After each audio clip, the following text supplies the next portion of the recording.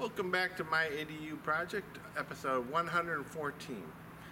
Quick correction for episode 113. The work done on the side of the house only took 2 days, not 2 weeks. But what got done today, this is 1 day's worth of work. You can see that they removed the flooring. They took out the closet doors and the bathrooms, or not the bathrooms, but the toilets. And inside there's a big smell from the water sealant that's done, but you can see that they took out the floor. You can see the fridge, the clothes washer, and the bathroom sinks. All the flooring was removed from every room except the small bathroom. And they've put water sealant on pretty much everywhere except the small bathroom and this spot in the kitchen, which they're storing the stuff in. So that's what's got done so far for 1 day's worth of work.